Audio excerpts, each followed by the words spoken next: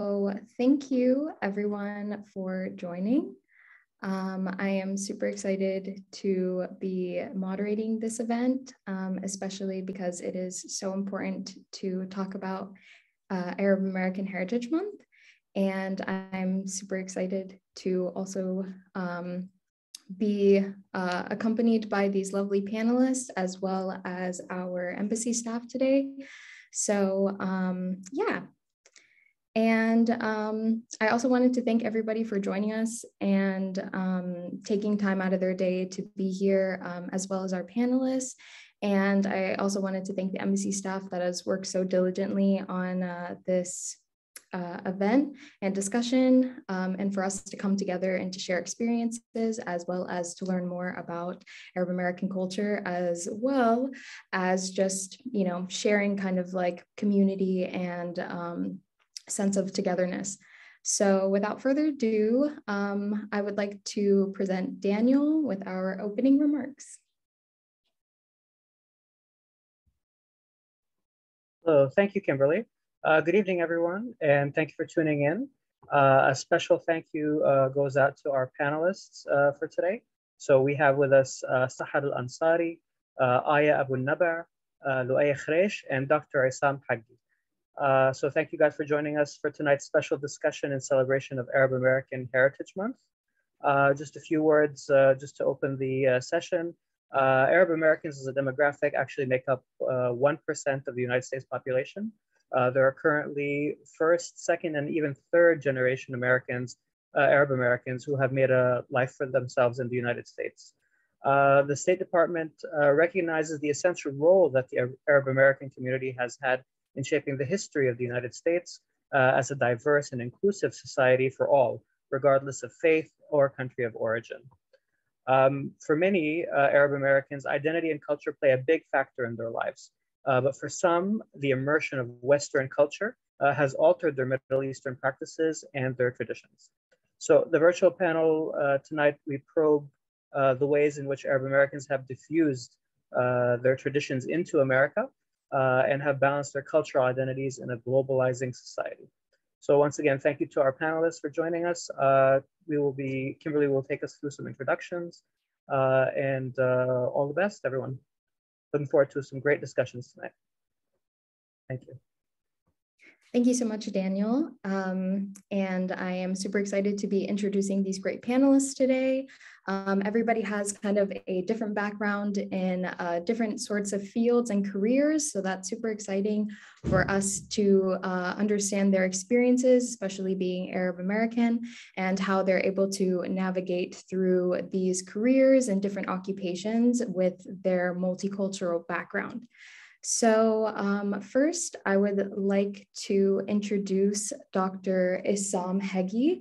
Dr. Essam Heggy is the Chief Scientist of Qatar-Environment and Energy Research Institute at Hamad bin Khalifa University and Qatar Foundation, and the program research director of its newly established Earth Science program. He was telling us a little bit about his research and kind of his interest in space, and especially like different planets and things. So it's really cool, and he has a really cool background.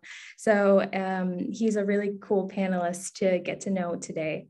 And also his research, he's also the research scientist at the Vertebrate School of Engineering and in the University of Southern California, and the affiliate of the Radar Science and Engineering section of the NASA Jet Propulsion Laboratory. I'm sorry if I'm butchering that, but as I said, really cool things that he's been doing. So definitely excited to have Essam on the panel tonight. And we also have our next panelist, Louay. And Louay, a little bit of background about him.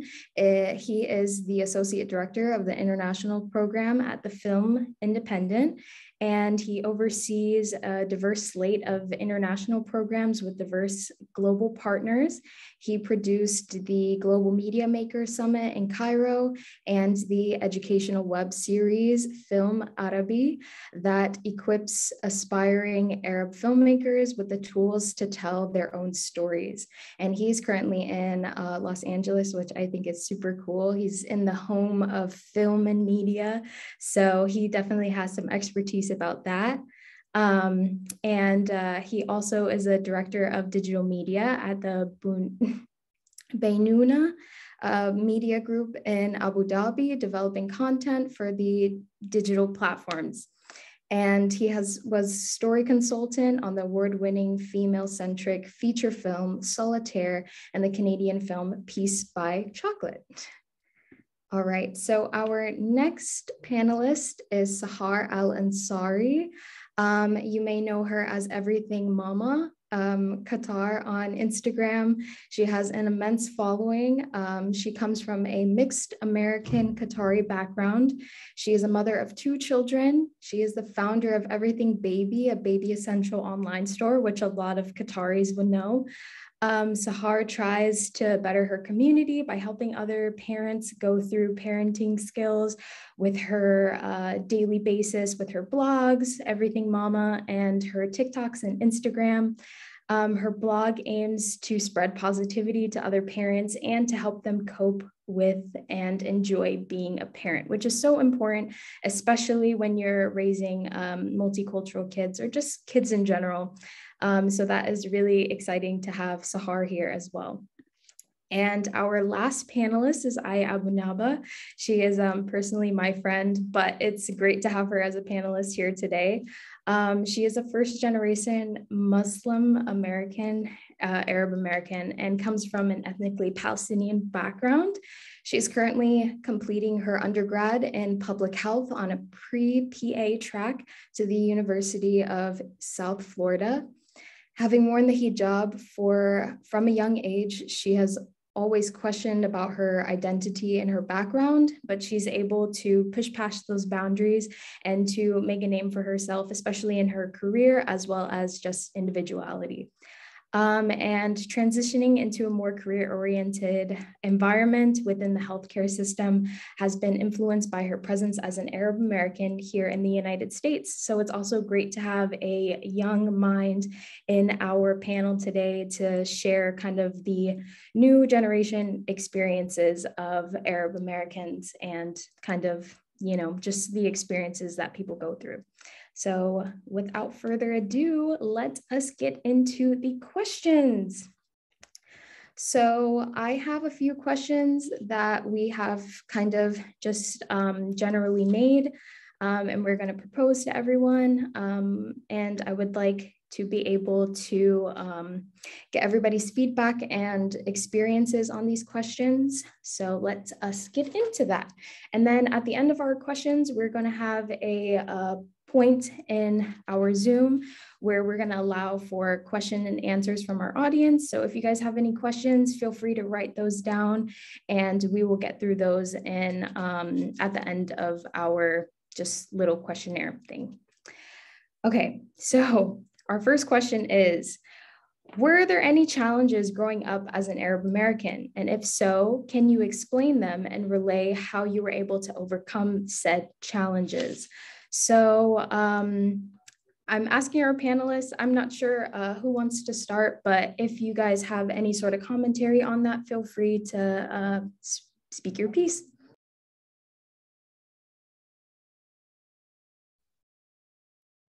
I can go ahead and start. So kind of in regard to some of the challenges I faced as being an Arab American, I think I could start with the fact that because America is such a diverse place and we have people coming in from many different backgrounds, we also do have to realize that there is an aspect of, you know, a white majority here in the States as well. So obviously some people are not exactly keen to understanding other cultures as we may necessarily know. So a lot of the challenges I think has been with education kind of overcome a lot of the ignorance and stuff like that that people kind of come across as when they're trying to meet you. And a part of that is because a lot of people just genuinely don't know. And I think the first thing that I'm usually faced with is like, where are you from? So, and I've faced this a lot more recently. I work in ophthalmology group, so cataract surgery. These are older generations of people of different backgrounds, and they've never maybe necessarily encountered a young hijabi woman whose English is perfect, and maybe like it seems a little more modern in the sense. So they'll always ask, oh, like, where are you from? And I always have to start with, well, I was born and raised here. However, ethnically, I'm Palestinian, and my parents are from Palestine. And I have a very strong connection to Palestine because I don't like to leave that out of my identity because it's played such an important role. But I think one of the challenges is that people come to you with a certain expectation, and trying to kind of separate yourself from that expectation and from who you truly are, and being able to relay that to people in a way that makes them feel like their questions are being answered as well is definitely an interesting thing to maneuver. But once you get the hang of it, you start to kind of see through people and realize that some people just are genuinely curious. And establishing yourself as a certain person may intrigue their interest to learning more about your background and open doors for them to, truly become more culturally competent people. So I think if that answers your question, Kimberly, is some of the challenges I faced. Yes, thank you so much for sharing your experience. And it was really great hearing about that. So does anybody else have any sort of comments on that? Sure. I think it also depends where you grow up in the United States. The United States is a large country, very diverse and different. I think people have different experiences in different parts of the country. And also, Arab Americans are also a large and diverse group. So it's also, there's this misconception that all Arabs are alike or ethnically or religiously alike. And I think, so we have different experiences. I grew up in Texas. My experience was a little bit different than Aya's because I actually have an accent. So it wasn't the way I looked. The way I looked wasn't really the issue. It was more, why do I have this accent? Where is this accent from? So I think we have, in a way, similar experiences with Aya, but for different reasons. So I just wanted to bring this up. And also with the Arab Americans, it also depends whether you're first generation, second generation, third generation. There's also this assumption that if we are Arab Americans, we all, speak Arabic. And while a lot of us do, some don't. And some of us are more in touch with our relatives or relations, back where our parents came from, and others have lost that. So we are a very large, diverse group, just like any immigrant group in the United States. I mean, some Arab Americans started immigrating to the United States in the mid-1800s. So their connection with the Arab world, has been lost. So we just have to keep that in mind as well. No, thank you for that. Yes, Kimberly, if I may say so. I wasn't born in the US, but I came at a young age, at the age of 25, 24 years old, 23 years old. So I do have an accent. I do look Middle Eastern, and I came during the 9/11 time. And I came in Texas, and when I moved to Texas, was my first landing place in Houston. I came with a lot of fear and a lot of stigma about how Muslims are treated, about the difference, all of that. And this is not to make a promotion for anybody, but my years in Texas have shown me that fear is the worst enemy of being a part of the society. All my fears were not founded. And even if I look and I do have an accent, I worked in NASA, and NASA changed my life. And through innovation and through dedication to hard work, I was able to have a normal life and a chance that I would never had the chance to do in my life. When I became a US citizen, somebody asked me, how do you feel about now you have the passport, US passport? Well, I don't have a passport. I have a citizenship. I am a citizen. I don't carry a passport. I carry something in my heart to the place that teach me a lot, that host me for 20 years, that when I did my first family, my first job, it's just not a passport. And so when I travel to the Middle East, people have this image that if you're naturalized American, that you're a half American. And I always tell them the difference between me and someone who's born American, that I earned being a US citizen and somebody else inherited. He inherited something he did not choose. I choose to be that person. And I really want to keep that whatever background, whatever identity, something that is very clear about growing as a young person in the US, that I learned to give the chance to those who are younger people. And that's what I do today with my students that are from all around the globe. Yeah, I have to agree with Dr.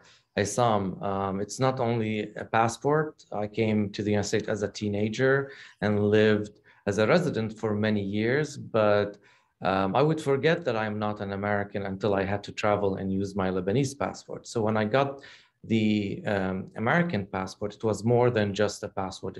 I had already identified as an American living here. If I can add something, I actually had the complete opposite experience being born and brought up here in Doha. It was actually the opposite, because people would see me and they'd be like, no way are you from here? Like, what's the story? So it's the exact same thing, but just in like reverse. And when I'd say like, oh, I'm half American, they'd be like, oh, how does it feel to be half American? Like, how does it feel that your mom's American? And I would think like, I would actually think hard and be like, I don't know, feels pretty normal, you know? So I think it's also a different stigma, like growing up here is when they heard my mom's American, they immediately assumed that my mom is like super open-minded, super okay with anything, that like we wouldn't be following the culture, we wouldn't like identify with our Arab side at all. So I think we kind of changed that idea living here and kind of like being in the culture, being in the religion, being in everything, but we also brought our American side to it. And funny enough, I married somebody that actually grew up in the States. He lived there for about 12 years, all of his childhood. So in the end of the day, I guess we just gravitate towards others, you know, especially when you have the American in you, like you can't take it. You can't take it. It's just, it's an identity. It's always going to be there, whether you have the passport or not. Oh my gosh, thank you guys so much. Sorry, Aya, did you want to say something? I was actually going to build on what Sahar said, because I think that our positions are very, very parallel, but kind of reflective on one another. So kind of like growing up here, being American is something that I truly like, I resonate with, because that's kind of how I grew up. That's my culture. But I was kind of forced into it because I did wear hijab at a very young age. So people immediately questioned me. So I was kind of forced in a position where I was like, okay, well, all these people actually don't identify me as just a regular teenage girl going to high school. You know what I mean? There's always something more.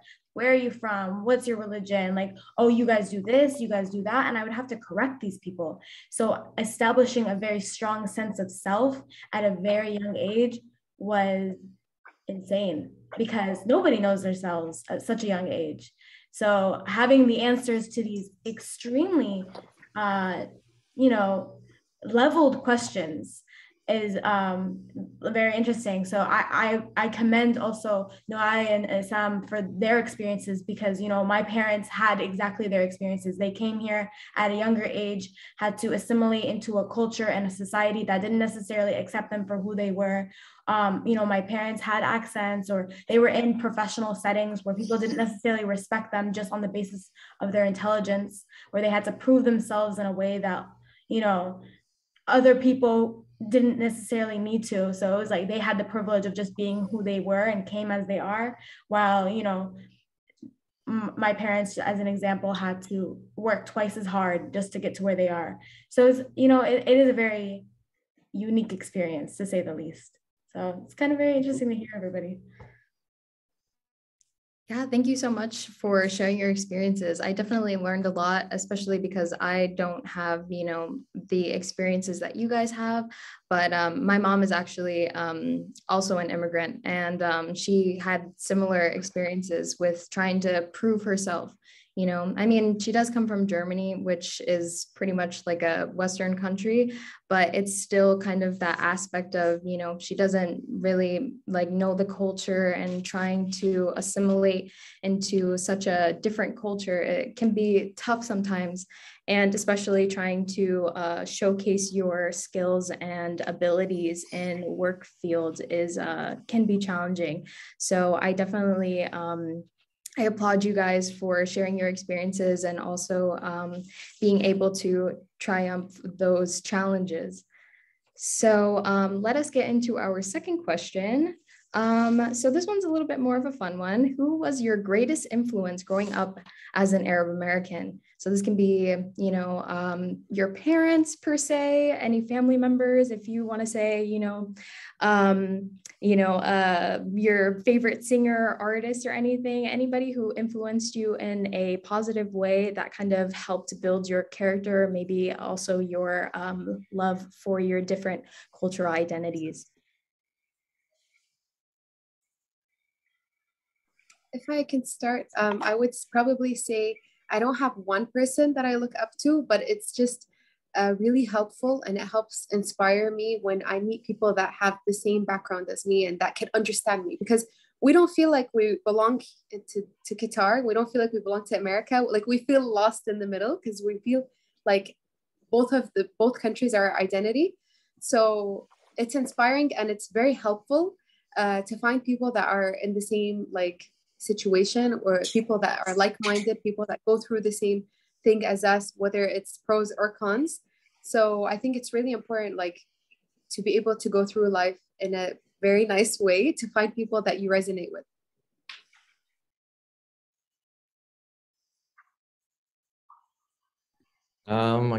For me, I've always been interested in storytelling. So when I moved to the United States as a young teenager, I was surprised to find in the school library books by Khalil Gibran, who I thought was, a Lebanese author. It turned out that he was actually Lebanese American. He had lived most of his young life in between Boston and New York, and some of his books were originally written in English. So he was definitely an inspiration, especially being a bilingual person, and having built a bridge between his original country and his new country. I think if I can say from my world in space and science, definitely Dr. Hamad, the receiver of the Nobel Prize in Chemistry in 1999, was an Egyptian American, has been inspiring for a whole generation. Dr. Farouk Al-Baz, who was a NASA scientist in the Apollo program. So the Arab American scientist, has been a motor of energizing the love for science and education for hundreds of, I would say for hundreds of thousands, for millions of people in my native country in Egypt, and even beyond in the Arab world. Very true. And also Hassan Kamel al-Sabbah, who I believe was a scientist in the United States. And Charles Al-Ashi, who was the director of JPL. I think the influence of Arab American scientists has been so powerful in the Middle East, and really shaped the image of the United States. For one instance, very simple example, there are many federal agencies in the government, FBI, others. There is one that has an ultimate good image abroad, which is NASA. You can't find a single human being outside of the United States who would have a negative image of NASA. NASA is anonymously and globally recognized with a very positive image, and it is one of the most diverse national organization in the United States. Right. I definitely could see how those could be some important influences. Aya, did you have any input on that? Yeah, honestly, like you guys said, all these big name scientists and the people that kind of paved the way in their identity as being Arab Americans are so important, especially as someone who's going into the field of science and something I resonate with. I love medicine, I love healthcare. So just seeing that others can do it and do it so successfully is just so motivating. But on a personal level, I think kind of like what Sahar said, having people that kind of share the same experiences as you, so you don't feel like a fraud. Because sometimes I think that's an aspect of it. You know, halfway I'll feel, well, I'm so American, but at the same time, like I'm a Palestinian at the end of the day. So I want to connect with those roots, but I want to stay true to who I actually grew up to be. But somebody who truly like resonated with that throughout my life was my aunt. And she's kind of like similar, like she kind of acted as an older sister to me growing up. And just those experiences that I felt like, you know, especially dealing with first generation immigrant parents and their introduction to a new world and raising children in this new place, and their struggle to make sure that we had, you know, some form of identity and that we were set in a path to be successful. It's harder to have, you know, your parents understand you.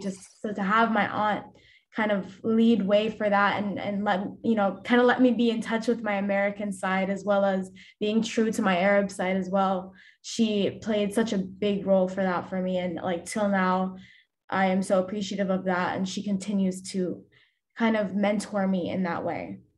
So, yeah. Yes, I love that. I love that. And I am so glad that you guys were able to find, you know, these outlets of influence, especially because I think that when we do kind of idolize these people, it also kind of gives us an inspiration and an aspiration to kind of, you know, pursue our interests, pursue our goals, and to just kind of, you know, make a name for ourselves in this big world. So it's really cool to hear you guys experiences with that.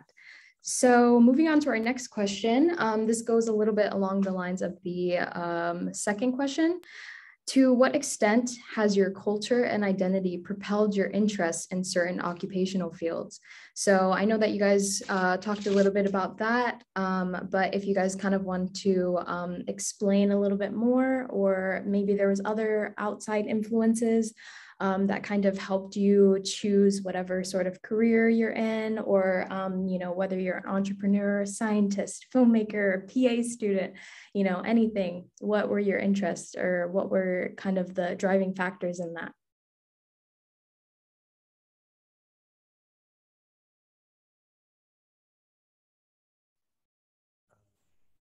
I can start. When it comes to filmmaking,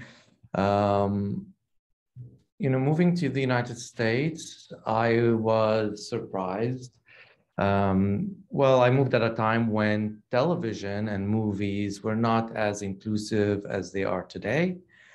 But despite that, I found that a lot of Arab Americans, especially Lebanese Americans, made it in front of the screen. For the most part, they were not playing Arab Americans. They were playing Americans of European descent, such as Danny Thomas, and later his daughter Marlo Thomas, Jamie Farr. Well, Jamie Farr was an exception. He did play on MASH, a Lebanese American character. But slowly you would see some, you know, changes with that here and there, with Kathy Najimy, you know, playing some Lebanese American characters. So that kind of like encouraged me that there is a place, and you know, and then you'd have larger or bigger stars also coming from South America with Lebanese descent, like Salma Hayek and Shakira, and all of these people making it in the film, television, and music industry in the United States. For the most part, Arab Americans were able to be on the screen like a lot of other ethnic minorities. They often changed their names, and like I said, played people of European descent. But after 9/11, I think this changed a lot, especially since a lot of Arab Americans who come from different regions of the Arab world where they are not able to play the roles of Europeans, found it much harder to find roles other than the very stereotypical and often negative portrayals of Arabs. And for those who are interested in that, there's a really good book by Jack Shaheen called Real Bad Arabs, How Hollywood Vilifies People. You can learn a lot about how Arab representation been very stereotyped in American media.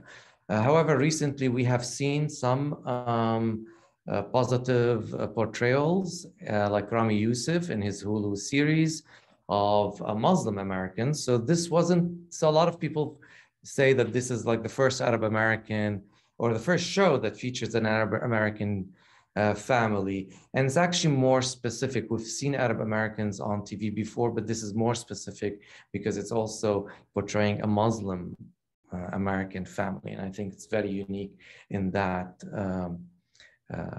fact. And then just a few weeks ago, Disney released its newest Marvel series. And for the first time, it is directed by an Arab American, Egyptian filmmaker, Muhammad Diab. So if you haven't seen it, check out Moon Knight. And it is really interesting because it's the first time that a series or a film that depicts Egypt in any way or Egyptology is actually directed by an Egyptian. So I think it's unique. So, slowly these things are changing in Hollywood too.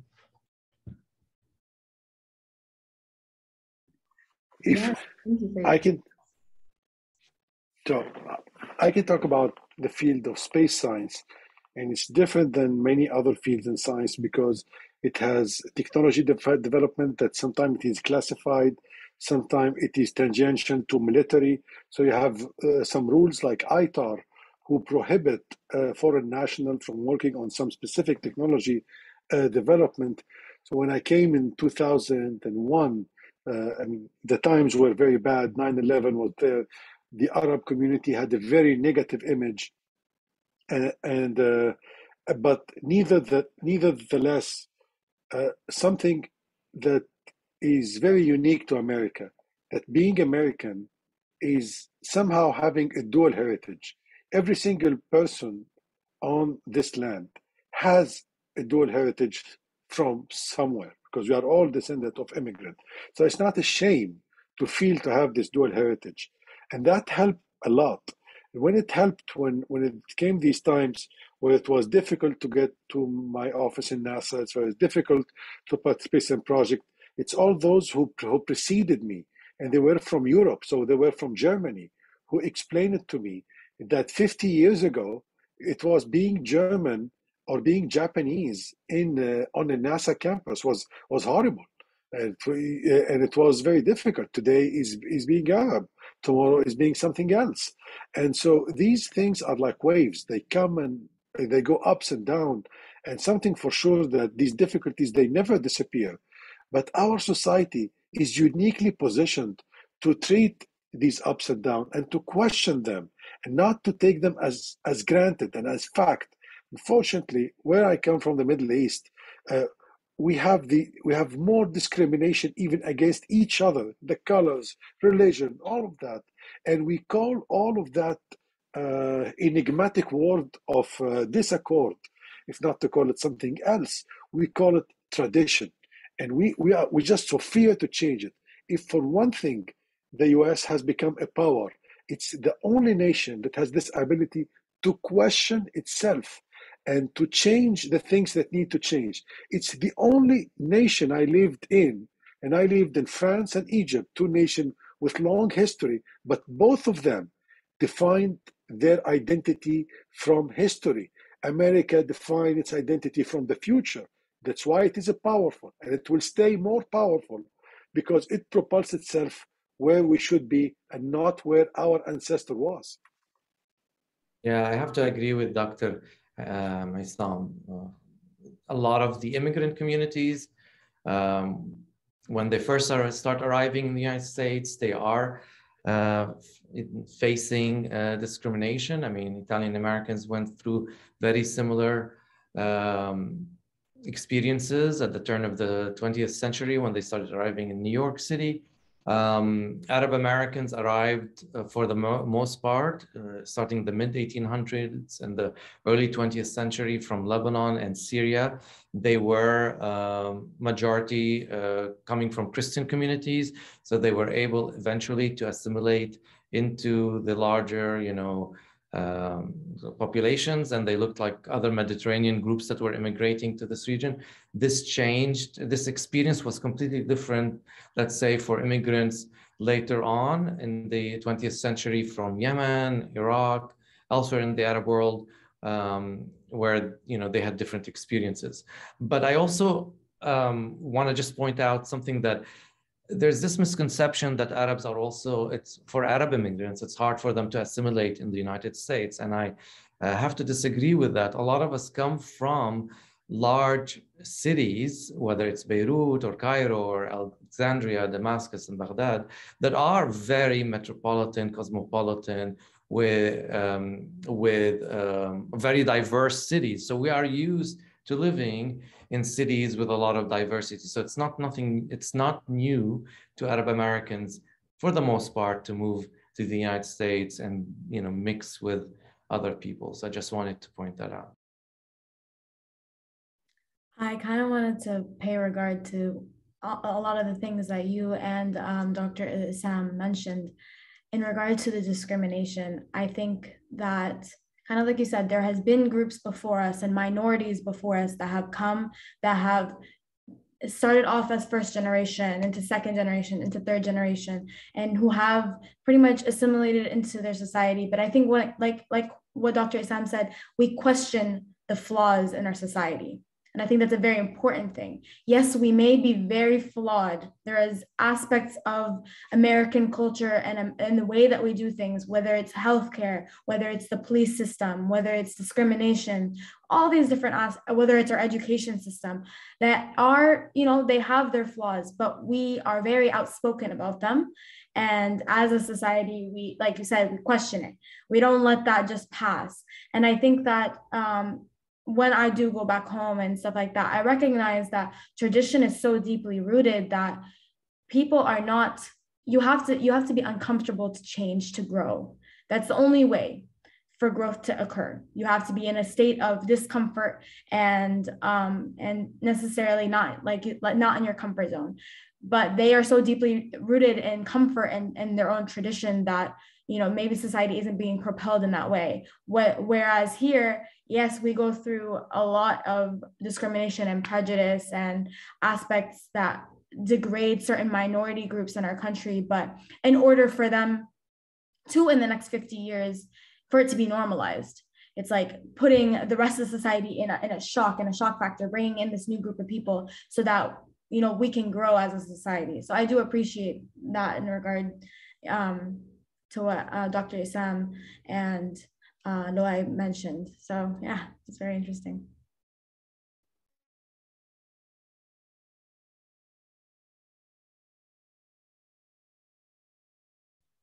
All right, thank you everyone for sharing your experiences. I wanted to open up the panel to some of the questions and that some of our audience have.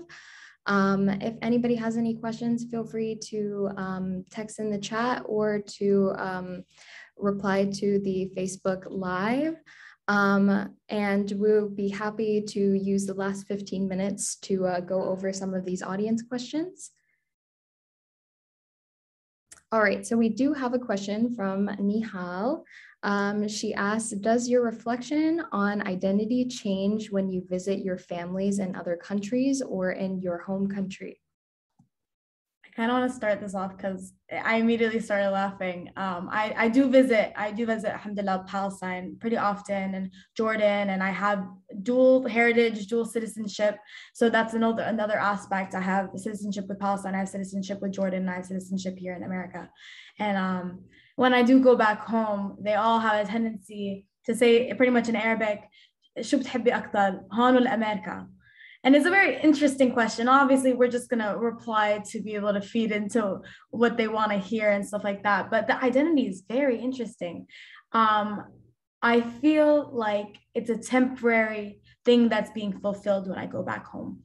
That sense of, yes, at the end of the day, I'm still Arab, and maybe coming from a Muslim majority country, like that's very fulfilled in the sense when I do return. But at the end of the day, my lifestyle, the people that I associate, I love the diversity. I love coming across new people. I love utilizing my different languages with different people and coming across different individuals with experiences that you could never imagine. And that's something that is so uniquely American in the sense that we're so open about it.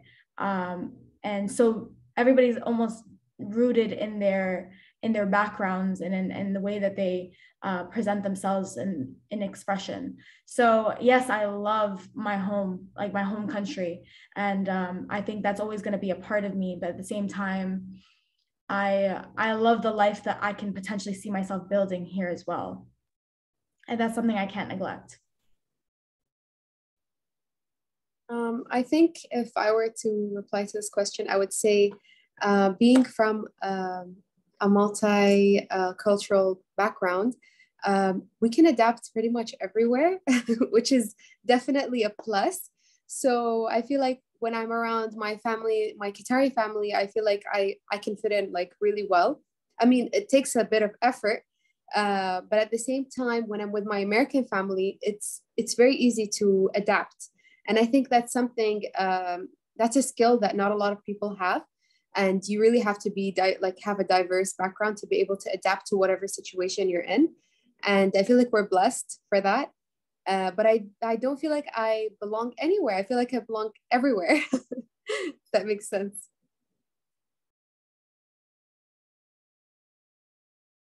I mean, I'm much older than Sahar and Aya, so my experience is a little bit different. Actually, what I, because when I would go back to Lebanon, I actually noticed that society in Lebanon was much more liberal than the, let's say, Lebanese or Arab American community in Dallas, Texas, where I grew up. And I think it's because some immigrant communities, when they come, the new immigrants come, they hold on to tradition, while society back home is evolving, because societies always evolve. No society stays the same, otherwise we'd all still live in caves. But I think some immigrant communities, at least the parents, try to hold on to the traditions longer than if they were living in their home countries where society is changing as a whole. I think today is completely different because of social media. Younger generations are connecting through social media globally. They are consuming the same kind of media, whether you live in Los Angeles or Beirut or Kathmandu. So I see that the nephews and nieces that live in the United States are not that, identity-wise, are not that different than my nephews and nieces who still live in Beirut. So I think we're more connected, and the global identity today is, we have, it's much more in common than before.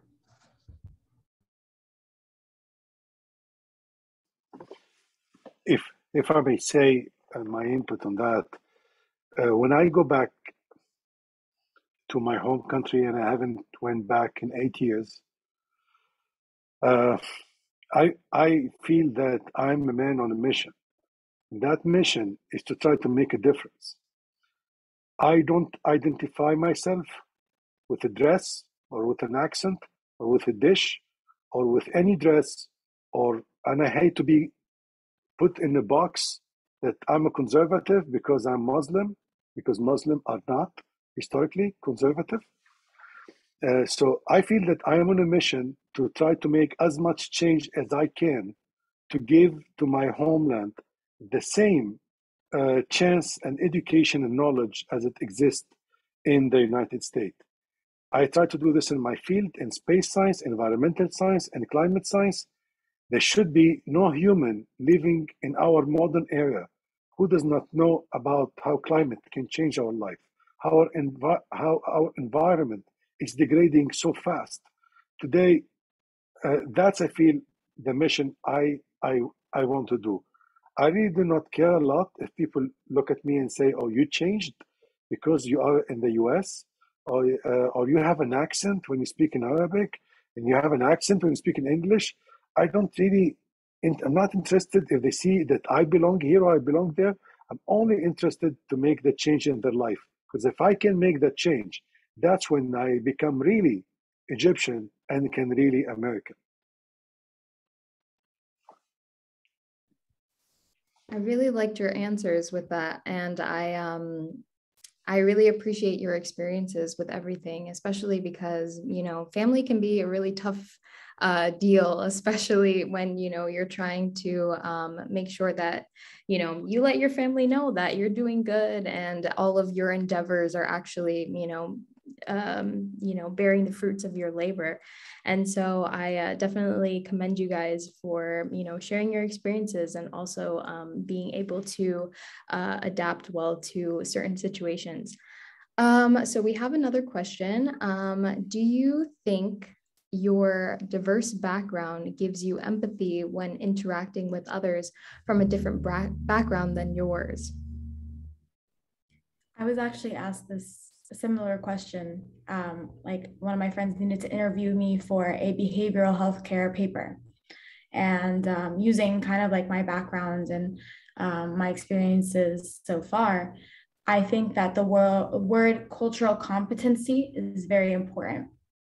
Growing up as someone who necessarily was viewed as a minority or a little bit different than the rest of my peers, I think that I have grown with such a sense of empathy towards other people and wanting to ensure that they get the best out of what I can offer them, so that they leave my experience, leave an experience or an interaction with me with a more positive outcome than they entered with it. So in that case, like I said, I work in healthcare, and I think that's so important because the future of healthcare can grow so much if our generation really understood cultural competency, and when they kind of took the blinds off of discrimination or preconceived notions and expectations of people and just saw them for just people, and that can change the trajectory of how our society moves completely. So yeah, like disregarding anything else and just seeing people for who they are, and also being intelligent enough to understand that the reason people like interact or why people the way that they are, is because sometimes of their cultural background. So if you're more sensitive to that, you can be able to help these people in a more effective way. If someone comes and they're, Jehovah's Witness and they want to get a blood transfusion or they necessarily need a blood transfusion, but that that's something that they can't necessarily get because of their religious, reservations with it. Being able to have those conversations and open up and make them feel comfortable, make them feel safe, give them other options so that they can still, at the end of the day, get the best type of treatment as possible. That's what it's all about at the end of the day. And that's just an example of how far we can go with that. But if a doctor is just immediately going to get upset and be like, you're going to die with this and this and that, well, that patient no longer feels like they want to come to you for treatment. And we have failed at the end of the day as a healthcare provider. So that's just kind of from my healthcare scope of the matter.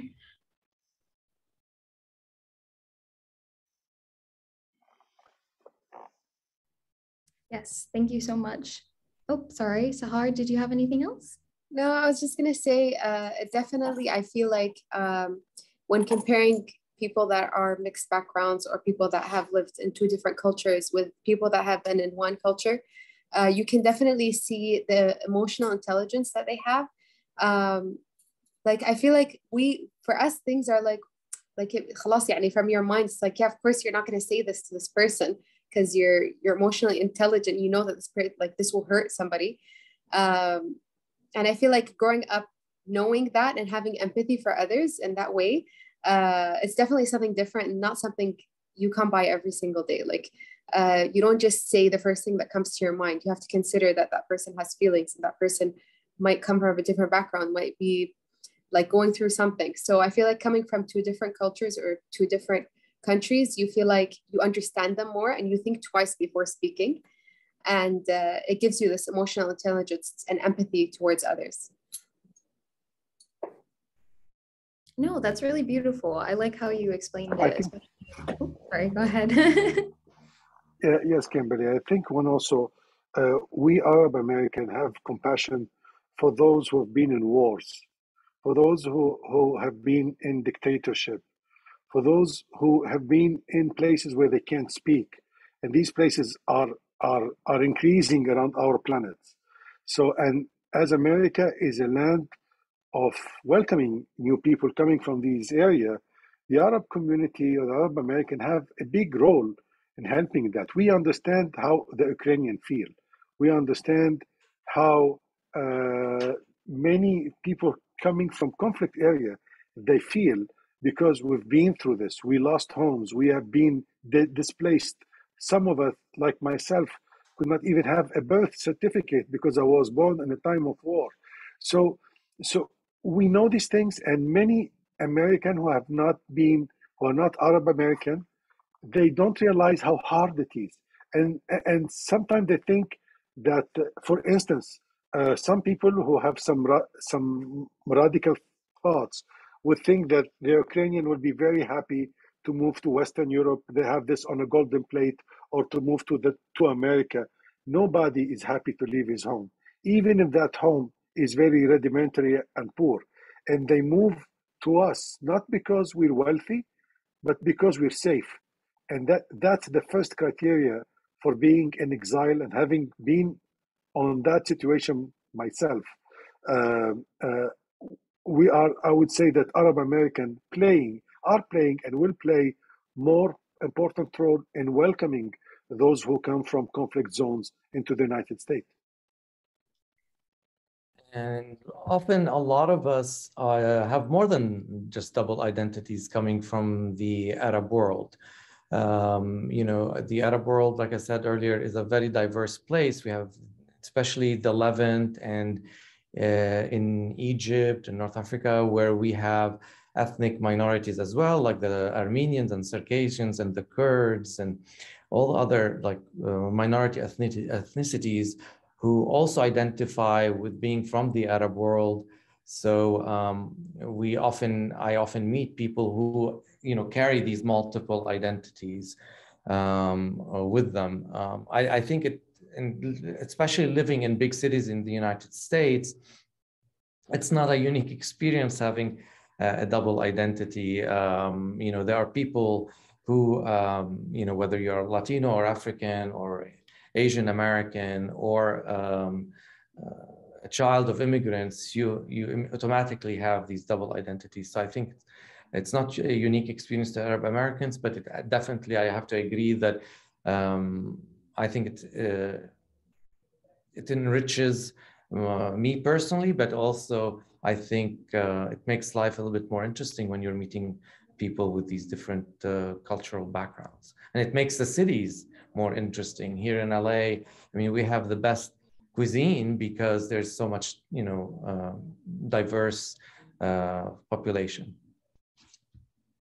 I just wanted to also regard one more thing, kind of how something that is unique to being Arab American is our to put it frankly, our connection to war. As Dr. Essam said, we are known to be this terrorist group of people, and like these preconceived notions about us are very apparent. It's apparent in our media, it's apparent in the things that we digest on a daily basis. So my grandparents were children of Nakba, which is one of the worst genocides.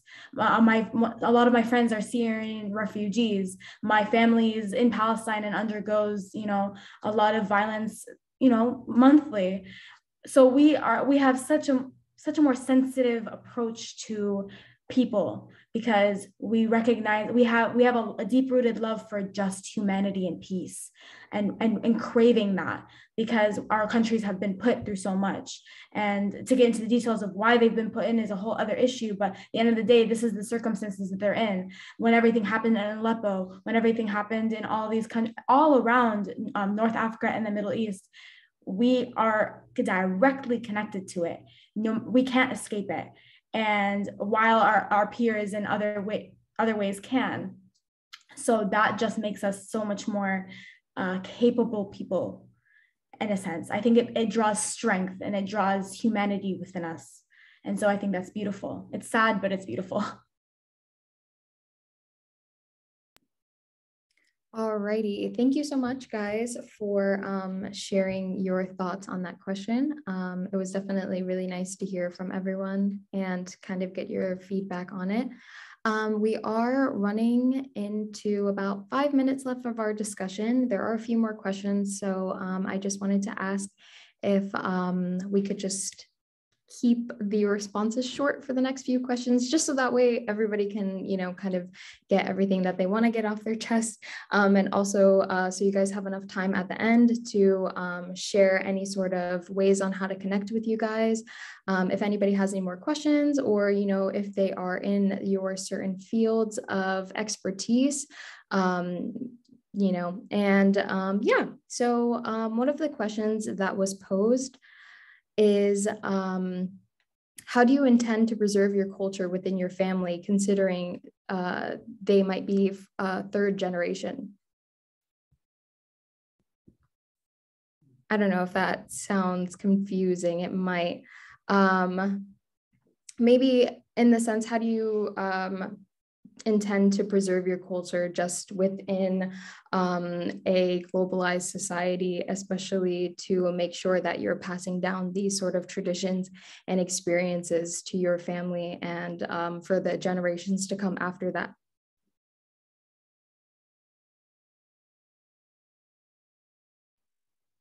I think for... Okay, go ahead. No, go ahead, Sahar. I think for us, what we do is we try to incorporate it as much as we can during our everyday life. And I think it's important to keep it there, because my husband grew up in the States, as I told you, and it was very, very difficult for him to move back to Qatar after living outside for about 28 years. So it was a bit of a culture shock to come back to Qatar and to see how much has changed, and the culture and the religion and everything. Everything was a culture shock. So I feel like moving forward, me and him, we both had an understanding that we want our culture, both cultures, the American culture and the Qatari culture, to be incorporated in their daily life. Whether it's giving us a hug and kiss to say goodbye before they leave, or reading the dua in the morning, or whatever, the small things that make a difference for us, having lunch, all of us together, celebrating the different holidays. A lot of people find it taboo to celebrate some of the American holidays, but we, since a lot of our family is American, we do believe that we should also respect their cultures as well, and their celebrations as well. And so we kind of expose them to everything, so that growing up, they don't feel like anything is taboo. They don't feel like anything is unacceptable. And at the same time, they know both cultures. So that we don't lose any identity, and they don't feel like they don't belong wherever they end up, whether they end up living in the States or they end up living here or in any country. They feel like they're able to cope with wherever they end up in life. I think we preserve culture through the arts, through poetry and literature and music and songs and film, absolutely. I think society and culture are ever evolving, but the arts help us remember what they were at a certain time in human history. While ancient Egyptian religion is no longer practiced, but we know about that society from what they left behind. So I think the arts. Yeah, so you hear me? Yes. So I think the big question is that why we preserve the culture. I mean, it's something we were born with it, we inherited. We hardly did any effort to get it. If we were born from China, we preserve Chinese. So this whole attitude of being so proud of something, we didn't do any effort to get it, a little bit outpass me for many of my people. I think I would say in my case why I preserve the culture is for one reason, because I want my family, my kids, to be able to connect to these people in the Middle East where we come from, to help them evolve, to help them become more peaceful, to help them to catch with the modern civilization. And it is under that framework that I believe that culture preservation is important to provide progress to the nations where we come from, and not just simply because I believe my culture is the best, or even that there is a glory in preserving a heritage, that I didn't do anything of in building it. I mean, I am Egyptian. I did not make the Nile River flow. I did not construct the pyramids. And none of that. And probably I don't speak Pharaoh. I don't recognize the hieroglyph. And including 99% of my fellow Egyptians are like this, but yet we are so proud of this. We should be proud of our role, of what we can give in the future to these countries who need help at the most.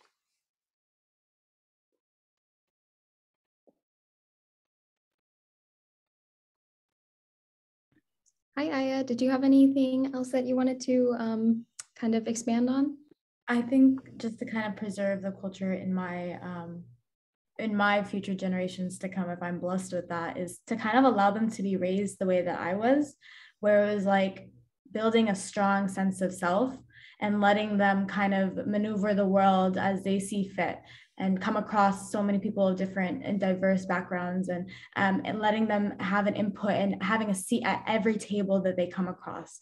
Because I think that my parents gave me that opportunity, and that's kind of it. And kind of like what Sahar said, it's the little things. It's like we go to Eid together and we have Eid breakfast, and we see our families and we have ma'azumas. And the same thing, like I'm carrying it here. I live an hour and a half away from my family, but yesterday I held a huge iftar with all my friends, just because I felt like that's the culture that I was raised upon, and it makes me feel safe and makes me feel proud of where I come from. And I just hope to carry that on for my kids and for the younger generation below me. Alrighty, so we are going to wrap up our discussion. It was really lovely to have everybody here, especially, sharing your expertise, sharing your experiences, and just being honest and open about, these situations, because it can be tough to talk about, especially, as more conflict and things can ensue. So thank you so much for being here. If you guys would like to put any sort of, if you guys want to talk about any of your panels or any other things that you guys are doing, any of your endeavors, or also maybe like LinkedIn so people can connect with you, maybe Instagram handles, anything that, can kind of give to the people in that are listening to the live, if you guys want to just kind of, any final remarks.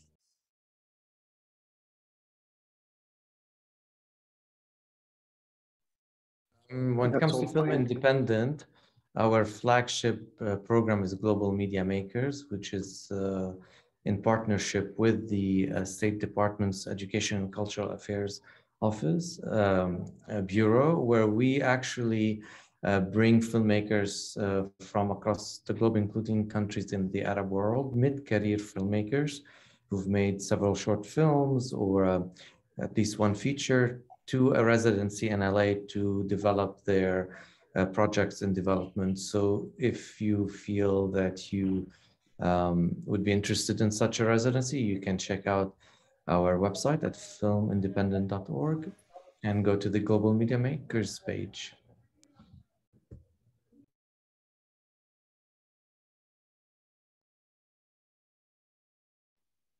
If you'd like to follow me, sorry, Aya. If you'd like to follow me on Instagram or TikTok or Snapchat, it's everythingmama.qa.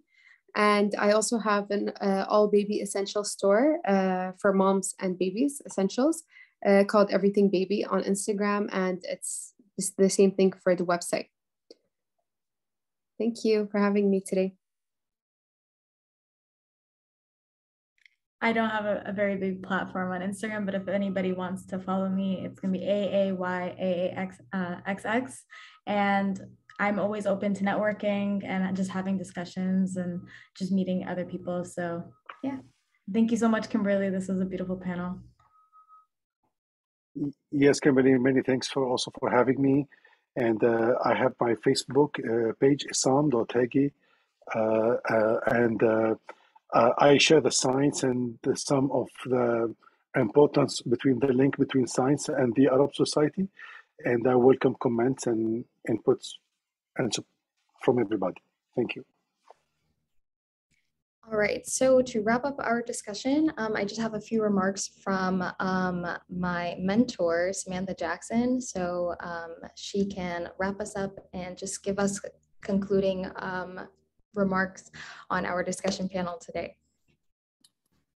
Thank you. Thank you, everyone. I wanted to say a special thanks to all of our panelists for sharing your experiences as Arab Americans in the United States and just to talk really candidly about your perspective and what you've experienced. Now at the State Department and at our US Embassy, we acknowledge and celebrate and commemorate Arab American Heritage Month. And we are excited that you all have been able to set time out of your busy schedules to share with us your experiences, as well as your outlets of influence that have helped you to defy expectations, challenge uninformed and ill-informed myopic perspectives about Arab American identity. Thank you for sharing that with us. We talked a lot about different themes of dual heritage. I heard conversations about dual citizenship and that everyone in the United States has that dual heritage if we go back in lineage and making these connections. Thank you all for talking about reflections on your different, your identity and problematizing the idea of what Arab American means and not keeping it limited to one thing, as it's very nuanced. We talked about assimilation challenges, emotional intelligence, and its importance in understanding and connecting with one another. We talked about empathy, belongingness, feeling like you do belong, feeling like you belong to the world, and then also feeling like you are struggling to still fit in a nation and in a world where many of us are overcoming adversities. Thank you for talking about and connecting about the Arab identity and also connecting it with understandings of war and challenges. As I mentioned before, this month we are celebrating and acknowledging National Arab American Heritage Month. And so it's really great to hear your experiences and then to tie it in with the vast contributions of Arab Americans in the United States, within the Department of State, within our US government, and also the contributions that they have made specifically in advancements we talked earlier on in science, in education, in business, technology, foreign policy, national security. These are really important discussions to be had this month and every single month, not just limited to April. You heard earlier in the introduction and the opening remarks by my colleague Daniel that the United States is home to more than 3.5 million Arab Americans, and Arab Americans represent a diverse array of cultures, right? Traditions, ethnic backgrounds. And so there's not one identity, right? There's many different identities, and we're glad that you all came together to be able to share your experiences with us and those who are tuning in virtually from all over. And we just want to say thank you very much to you all.